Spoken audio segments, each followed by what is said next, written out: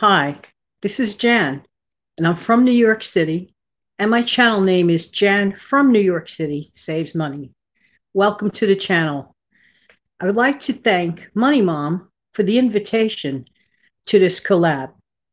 And this is probably one of the most serious videos anyone can make.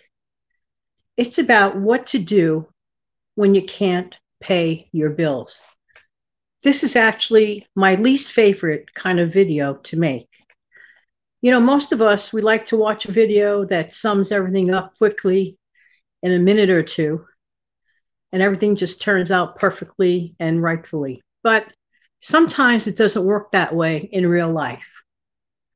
I know this: when a person is down and out, can't pay their bills, they just don't feel right in so many ways.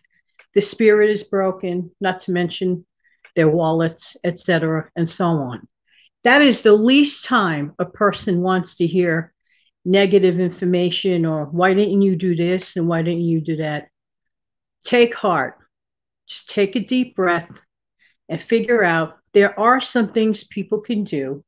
Or if you are finding yourself in a very situation like this that is troubling to you, and you're finding yourself having a harder time paying your bills as each month goes by, you're sort of like falling into a pattern of some sort. Anyway, but let's talk about an emergency situation where, let's say, you can't pay your utilities. The first thing you need to do is check out every possible resource that you think you don't have, but in actuality, you actually might have.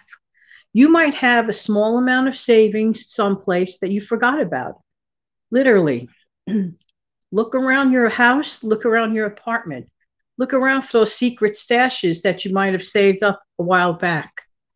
Look for those coins, roll them out, get change, get the money for it, literally.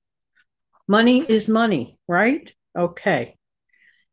Utility companies sometimes offer situations where if you call them, they will grant you an extension of time so as to give you an extra opportunity to have that time to earn that money so that you can end up paying your bill on time, if you will. Investigate that. This is the time that you cannot be shy.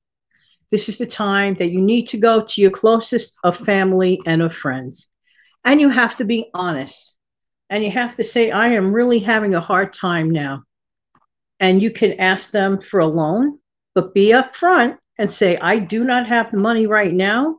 And I may not have the money until blah, blah, etc. When? Honesty is always the best policy, and especially now.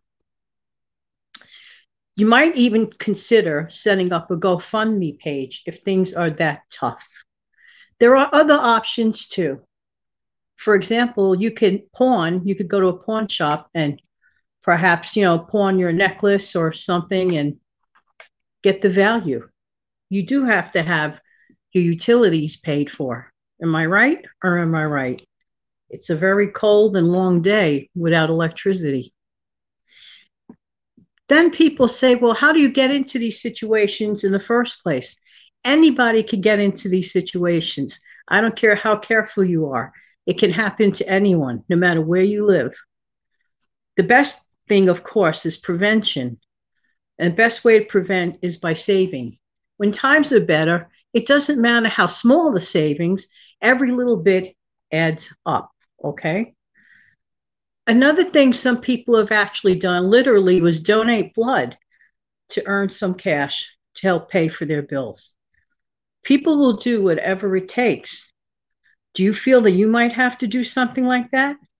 Investigate all the avenues whenever possible.